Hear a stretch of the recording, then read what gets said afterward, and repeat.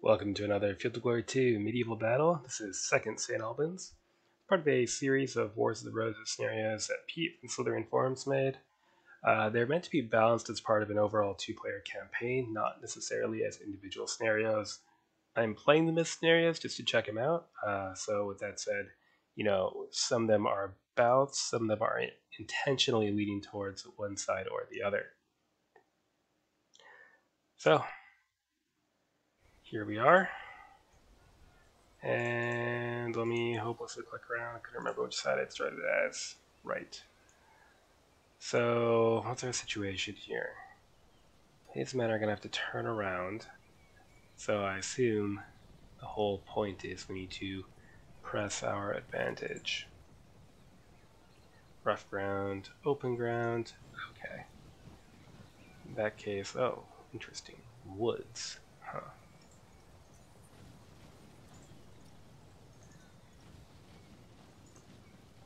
Get our men at arms forward. They want to get our longbowmen and billmen off to the sides. Maybe they'll be able to do some more good with the terrain there instead of just slamming in head on with the rest of the foot. Not that we have any horse. Cavalry was not really so much of a thing.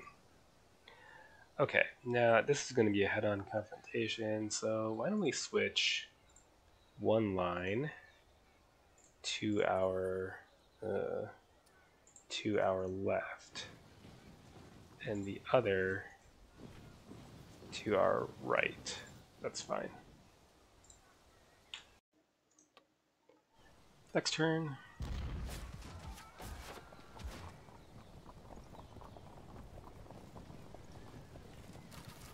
So again, turning and shooting is not especially effective in these modified scenarios. And ammunition is limited to 2 turns.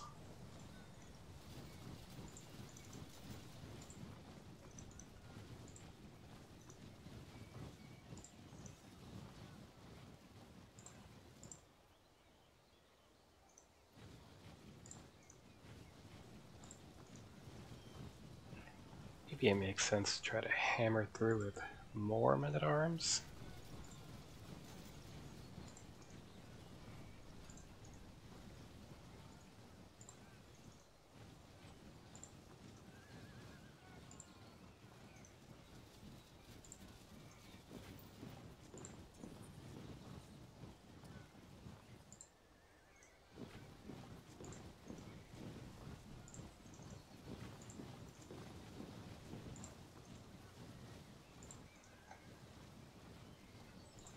Alright, we're off.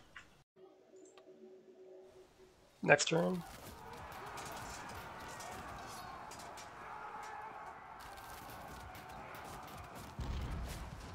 That could have been a disrupt.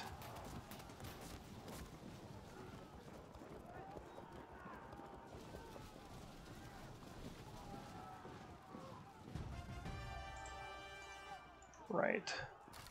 Loose arrows and charge.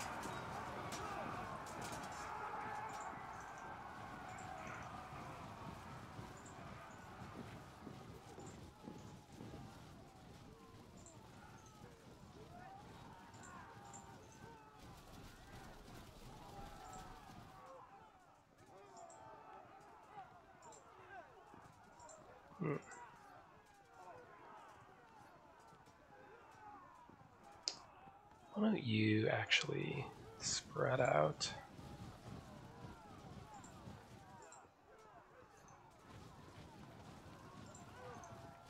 Prepare to join the fray. Loose some arrows.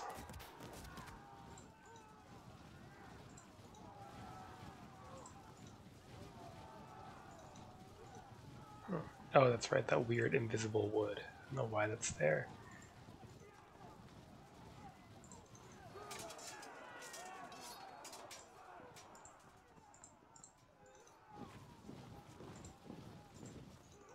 Charge.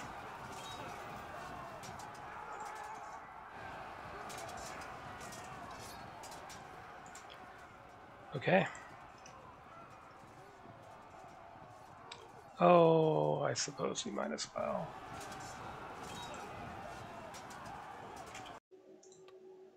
Next turn.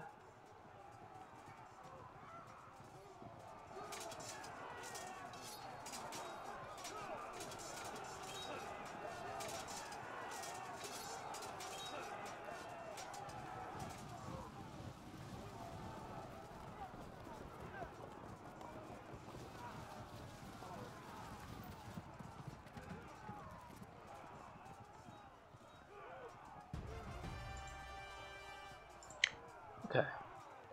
Well, he's not interested in taking my bait then. Fair enough. You pile in for combat strength.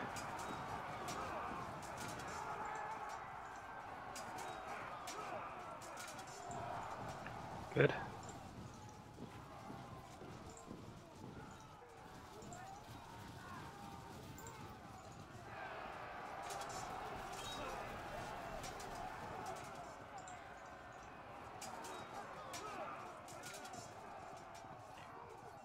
One unit of men-at-arms could be a problem. Turn face.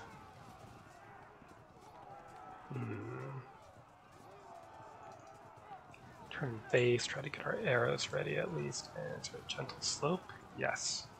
We can try and take advantage of that.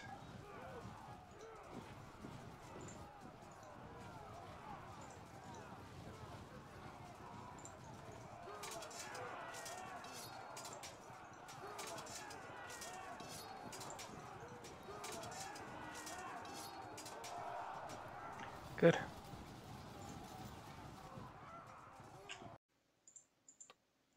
Next turn.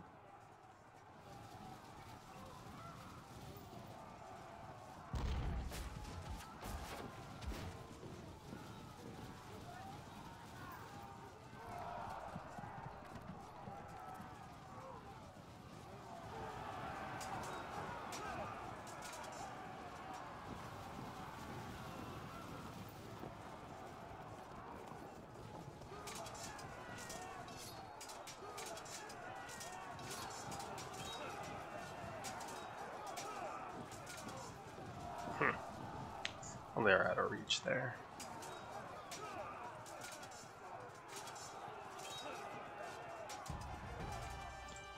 Okay, keep moving to reinforce. That's concerning.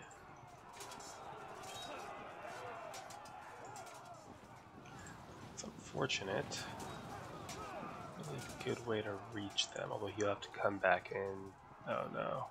Interesting. Okay, we can either fight his men-at-arms directly or attempt to intervene in the center.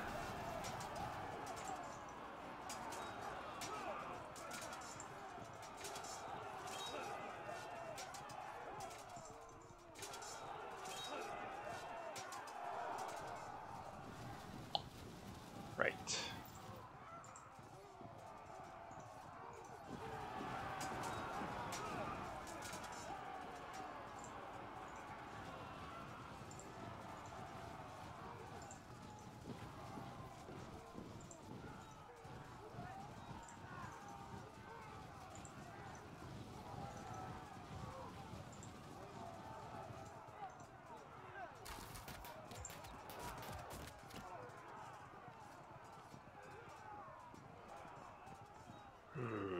Depending on which way this bunch goes, we might need to draw away on the right. We've got more men-at-arms in reserve. We should try to get them into action. Not really sure how, though. Or make way. Might need to fall back. Next turn.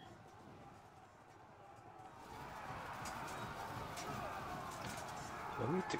Ooh, very nice. And he'll need to cover that space. This is annoying, but not really going to try to do anything about it. They should be out of ammo now.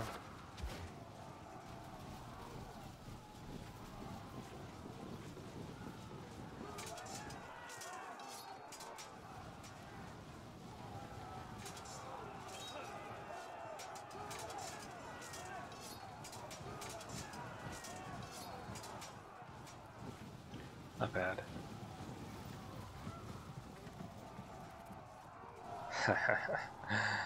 I'll take it. So as a result, we can force an auto drop here. Good. Press forward. Pile in with men-at-arms. Okay, that's fine. You pile in. Prepare to join the fray. Okay, they're about to auto break. Let's see here. Get in. Okay, lovely. Now pile in. Ah, what a shame. Okay, what about here? Threaten a drop.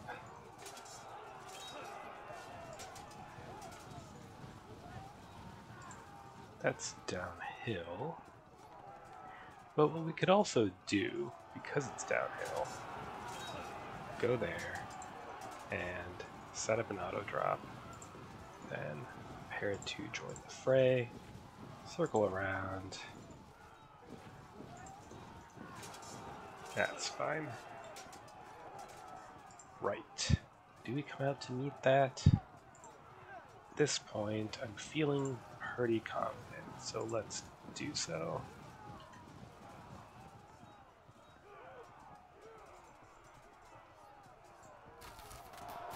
Perfect. Next turn, a rally on that fragged unit of billmen.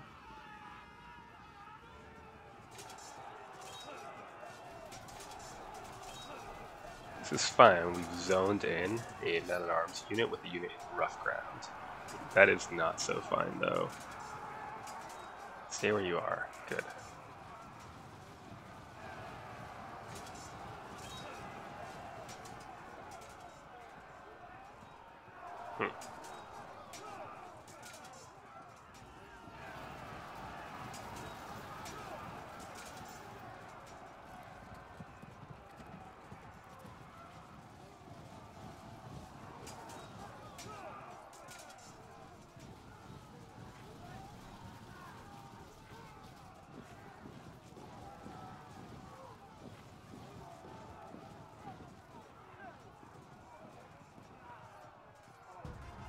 Oh, we're getting reinforcements. Doesn't really feel that necessary, does it? Force an auto drop.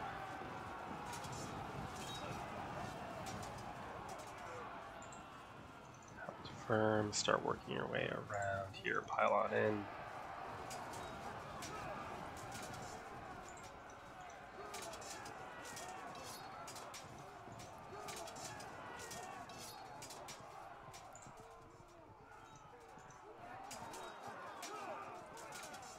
Get these to move out of the way. Thank you. Pile in because they're disrupted, men-at-arms. And try to stabilize this. Oops, should have sent the men-at-arms, but whatever, they can wait.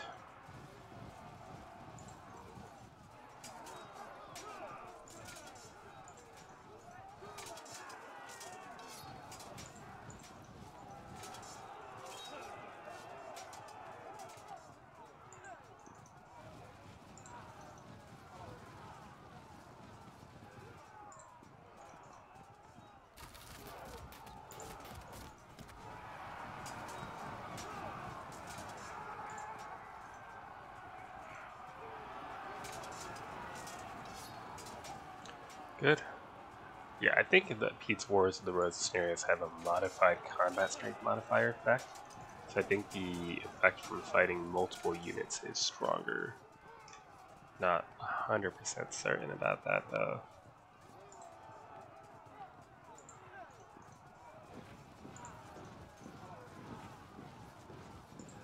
Okay, so we'll send a couple more units that way. In fact, maybe you'll go around 2.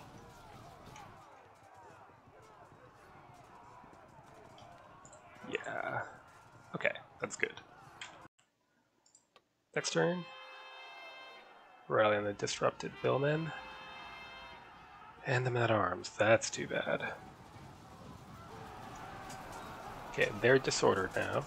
So, we will hopefully lose slowly as a result, and we can hit them with our fresh men-at-arms from open terrain. Take advantage.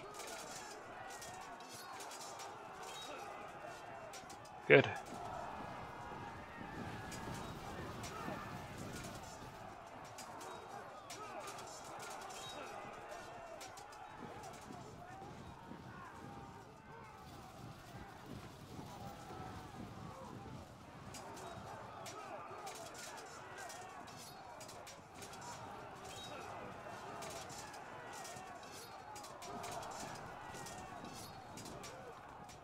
Yeah, that's going to start being a problem, but not one that I'm actually willing to do anything about.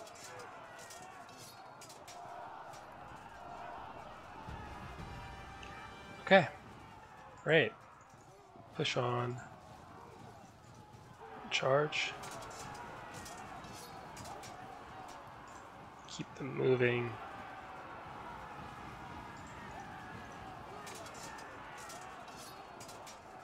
They hold firm.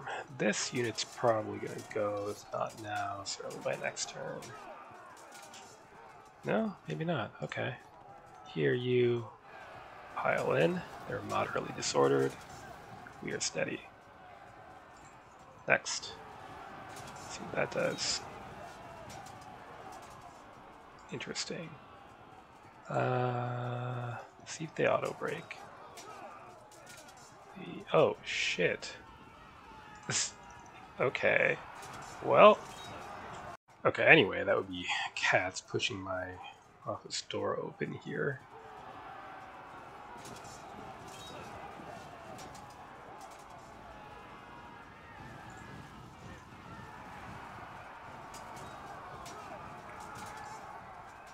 They hold firm. Okay, fair enough.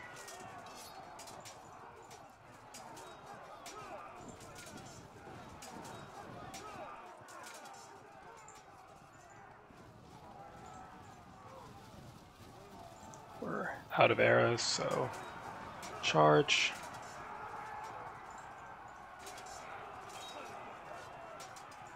And let's go.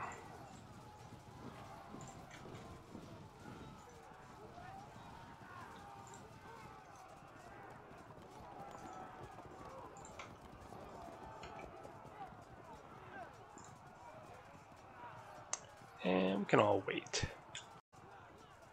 Next turn. Rallying the billmen and longbowmen and the raw billmen. No big deal, we're still well ahead. His final wave should start arriving in a turn or two, but I'm hoping to have things more or less wrapped up by then.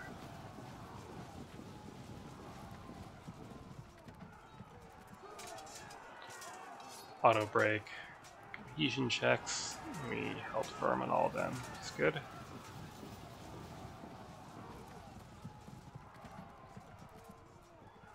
Maybe he's trying to block the charge to the zone of control, but I don't think artillery exerts that level of zone of control. Good.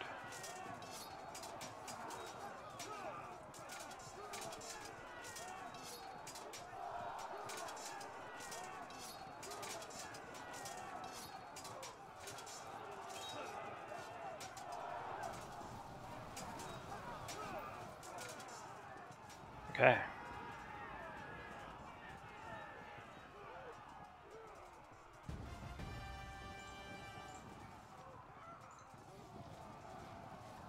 Let's try to get rid of this. No. Okay. At least they can't charge for a turn. Break them. But break them. But break them. Scoring the disrupt. It's good. Let's take advantage.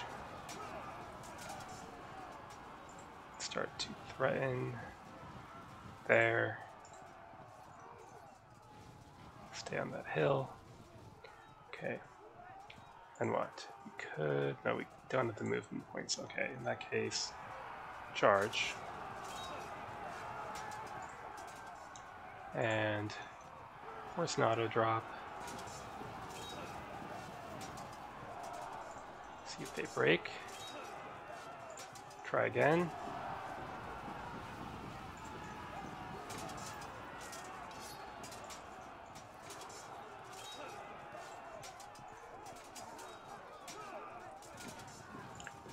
Okay. Right.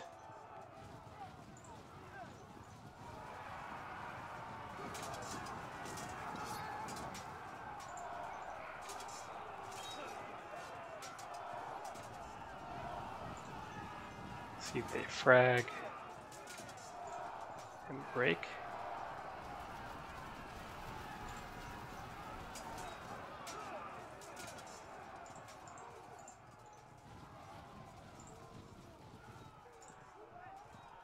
That's fine, yeah. Okay, and who remains? Just you? Why charge when that could potentially expose a flank? No need to make sacrifices like that when we're winning. Next turn.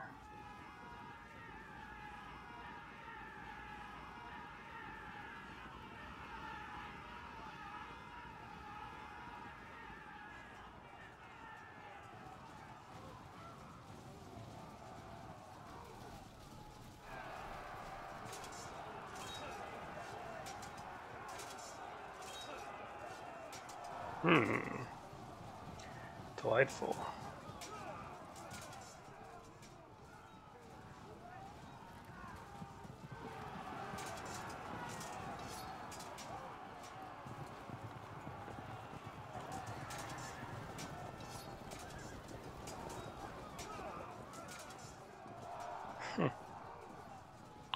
Okay.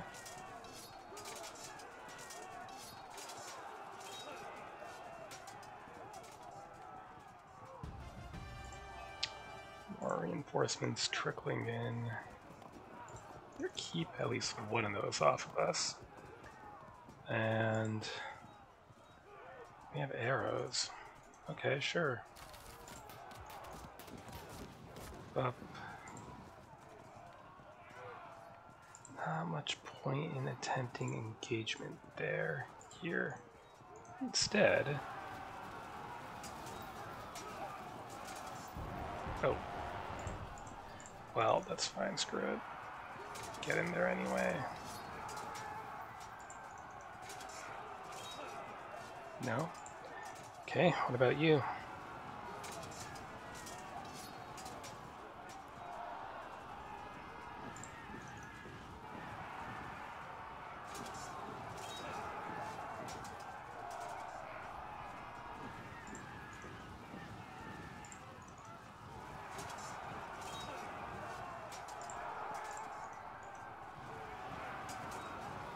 Nice.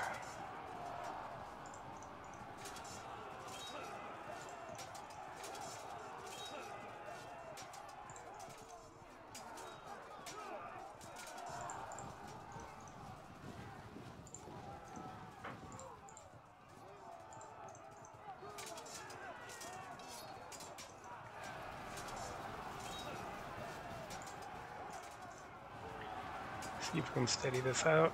Probably not. Lucked out. Okay. Who's left? Wait.